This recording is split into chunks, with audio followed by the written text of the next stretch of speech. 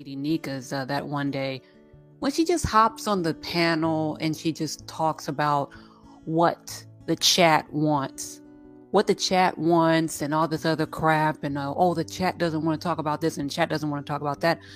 Well, my thing with her is, why don't you create a channel? Create a channel so that way you can drive this car. You know what I'm saying? You can create a channel and you can do whatever you want on your channel. But until I hear Brianna say anything different, then the conversation should have continued, in my opinion. I don't see, that's the difference between me and Lady Nika. I don't give a fuck about people's opinion and how they feel about me. Hey, what's up, Brian? I don't care about how they feel about me. She seems to care. And that would be my only issue when it comes to Nika. It's that she, to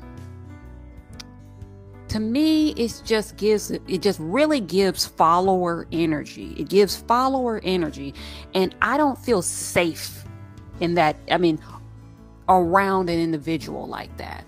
Especially with that individual being my elder, because I'm supposed to be looking up to you. And I don't feel safe. I don't feel comfortable when, you're always so focused on everyone else. That's not good energy to be in. You see, I'm a real leader, everybody. You know what I'm saying? If I don't like something, I'm not going to go along with it. I don't give a damn if it's Brianna, Pizarro, Coolin. I don't care who it is. I have my opinion, and my opinion remains my damn opinion. Now, we got Sojourner Truth over there, aka Miss Olivia, get on the bus over there, giving her take about Black history and how Black people should vote. Well, y'all niggas keep talking. See, that's one thing that I would like to say. My thing is when it comes to repeating if you continue to repeat yourself or whatever, what is that saying? Because I'm actually reading something or whatever. There's a saying, and it talks about,